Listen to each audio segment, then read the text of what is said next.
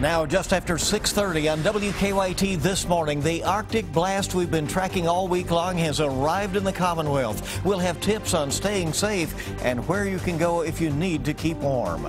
Have snow showers out and about, all along with some cold temperatures. Add a little wind to that, and look what it feels like outside. Now, that's not even close to being as low as we're going to get. We go sub-zero, and I'll show you that latest forecast coming up. Firefighters warning folks about the dangers of space heaters after an overnight fire.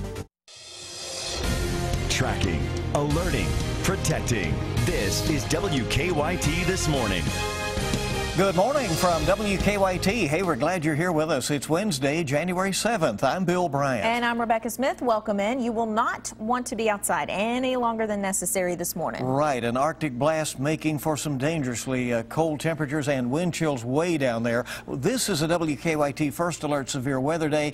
Just making sure that everybody stays aware of this. Meteorologist Micah Harris live now. How low are we going to go? Look, we're going to go really low, and we're starting off in the teens and 20s this morning. Now, add a little wind to that, and that puts us in the single digits to teens. But let me tell you this, it gets colder as we make our way through the day. It does not get any warmer anytime soon. So just go ahead. It's going to be unbearable. Throw on a couple of coats and take off. There's First Alert Defender live radar. And not only we're dealing with the cold, but a batch of snow is rolling through, especially just south of 64 from, I would say, Lexington all the way down the Mountain Parkway. That's your best bet at it right now. But it's moving southbound and southeast too, and it could cause some issues there on the roadways. Today's forecast, snow and cold this morning. By the afternoon, like I said, 19 this morning, 13 by this afternoon. And during the evening, it gets in the single digits. It gets cold quickly, and so do those wind chills. And I'll show you how low we go with those with the new weather data coming up in just a few minutes. All right, see you in a bit. Thank you. These extremely cold temperatures have folks taking extra steps to try and stay warm. If you use a space heater, firefighters say be careful, and we have some clear evidence as to why this morning. A Lexington couple says a space heater damaged their home overnight. WKYT's Whitney Wetzel is at our live desk with some important reminders from firefighters. Whitney, good morning. Good morning. Well, firefighters say that a space heater like this one is to blame for starting that fire. The two people who lived there woke up to the smell of smoke, but they were able to get water and put out those flames themselves. This happened at a home on Elm Tree Lane. The fire broke out in the bathroom where that space heater was running. Other than that room, the two can still stay in the home. A woman was treated on scene for smoke inhalation, but other than that, everyone, including a cat, is okay. More people will likely be using space heaters with such cold temperatures this week, so firefighters are reminding people how to safely use them. They also recommend checking your smoke detectors monthly to make sure they work. In this case, firefighters say the couple did have working smoke detectors, but they gave them a new one just in case. With heating devices that we're not normally using the rest of the year. And another lesson learned on this one, we're going to set him up with a smoke detector for his house. They didn't have a working smoke detector. Thankfully, in this case, they were able to wake up on the smell of the smoke, but you can't depend on that. Now, another good piece of advice, firefighters recommend not running space heaters when you're not at home or asleep. Using these might save money month to month, but firefighters say it's not worth the cost of your home or your life. At the live desk, Whitney Wetzel, back to you. Very important reminder. Thank you, Whitney. The wind chill, of course, we're calling for later today and through tomorrow will be cold enough to be very dangerous. And if you have to be outside, there are some things to keep in mind. Let's go to WKYT meteorologist Jim Caldwell. We've called him early to continue our team coverage live from our weather garden. Jim? And now the snow is flying here in Lexington, a little more so at least on our end of town compared to what it was a little bit earlier. Then you join that with the cold and you've got the perfect wintry scenario going out there. But the snow won't be the big issue as we look ahead to the next couple of days here. It's going to be the cold and how intense that it will be as folks are going to be out in this. And the best thing to do when you leave, especially if you're going to be in it for an extended period of time, is dress in layers to protect your skin as much as you possibly can. One of the key signs that you're going to start to notice if you are experiencing hypothermia-like symptoms, you're going to feel nauseous, you're going to have confusion, you're going to be exhausted. If any of those things start to happen, even slurred speech, if any of those things start to happen while you're out in this cold, you need to try to get somewhere as quickly as you possibly can to see what the situation is, in particular for you. And with temperatures like we're expecting here over the next couple of days, it is certainly a good possibility, if you're out in this for an extended period of time, that you could become a victim to that. We'll have, of course, more on this coming up tomorrow morning as well here for you on WKYT. I'm meteorologist Jim Caldwell. All right, thanks so much, Jim. Try to stay warm out there as the temperatures plummet across the bluegrass. Organizations in several counties are making sure everyone has a warm place to stay. Shelters and warming centers will be open today in Lexington. WKYT's Mark Barber is out live in the cold to explain where we can go. Good morning, Rebecca and Bill. It is bitterly cold out here, and this morning many of these emergency shelters are filling up. Here at the Salvation Army on West Main Street, there are even people sleeping inside the lobby this morning. So that gives you an idea of how many people are trying to escape these dangerously cold temperatures. Now, in all, there are 8 emergency shelters and warming centers open across Lexington. Now, because the city's emergency weather plan has been activated, many of these shelters are extending their hours, and Lextran is offering free bus rides to homeless shelters for people without transportation. Now, emergency shelters will be open through Friday. City leaders are also looking at the weather that's expected here this weekend to see if those hours need to be extended even further. Now, because of the extreme cold, shelters are filling up very quickly. The Hope Center over on West Loudon says that they are already housing 200 men, but they tell us that they are making room for 50 more. They say even if they fill up, though, they will make sure everyone who comes to them will find someplace else to stay. Now, if you need immediate cold weather help, the United Way of the Bluegrass says you can call their 211 call center. And if you're looking for a list of the emergency warming shelters that are open across the city, head over to our website, WKYT.com. Live in Lexington, Mark Barber, WKYT. As the cold temperatures move through the bluegrass, stay tuned with WKYT for continuing coverage. You can find the latest forecast along with any closings, delays, and cold weather information on WKYT.com. New this morning, we have just learned of a deadly crash in southern Kentucky. It happened last night on Tackett Creek Road in Whitley County. State police say it involved just one car. We do not know the name of the person who died. State police hope to share more information with us a little bit later this morning. We'll keep checking. And this just in this morning. Police investigating a shooting after a victim drove himself to the hospital. Reports of a shooting last night in Bourbon County, but dispatchers in Paris, they're telling us they are not sure where it happened.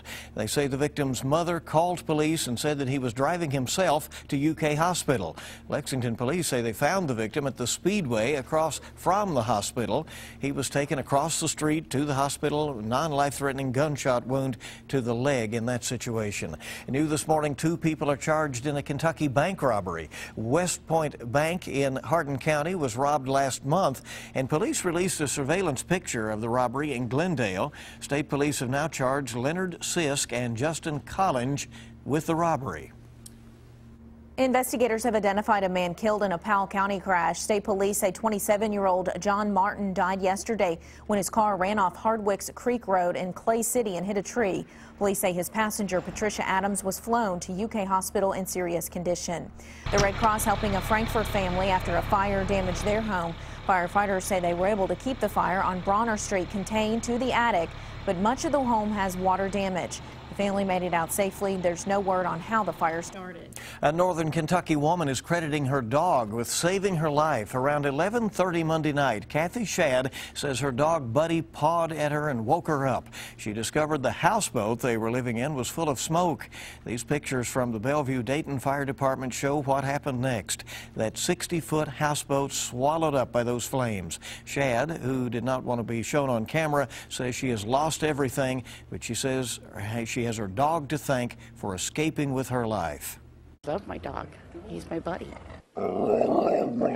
He gets an extra treat tonight.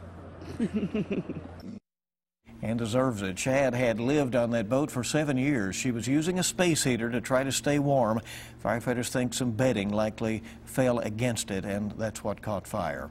Well, people all over the world have heard the story of Sailor Gutzler, the 7-year-old girl who survived a plane crash killed her parents, her sister, and cousin in western Kentucky. A lot of people have felt moved to help Sailor, and some fundraising sites have been popping up.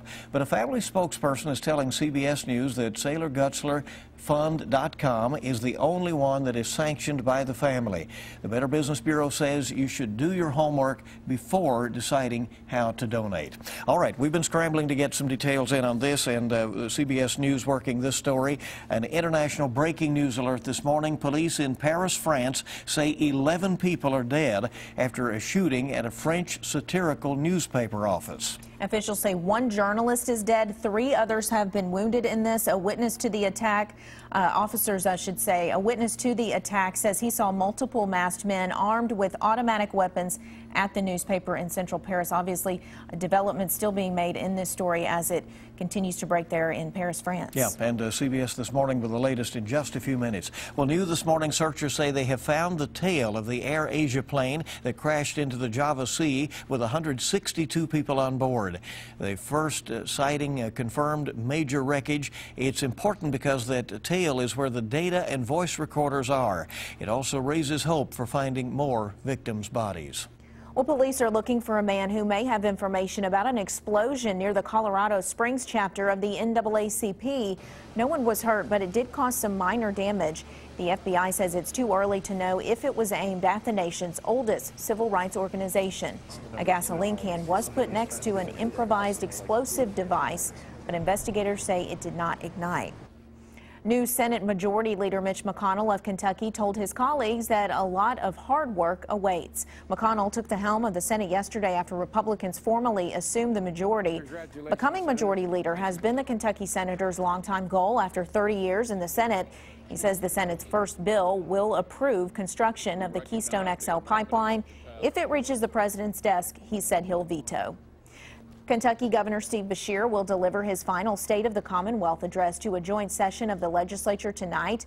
Lawmakers gavelled in at noon yesterday to organize the session. They will be there until Friday, then return February 3rd to enact legislation. The fight against heroin looks like a big issue during this year's legislative session. Lawmakers will consider at least 10 bills that focus on heroin abuse and treatment. Governor Beshear and Attorney General Jack Conway have announced a pilot program that will make heroin overdose kits available at some Kentucky hospitals, including UK.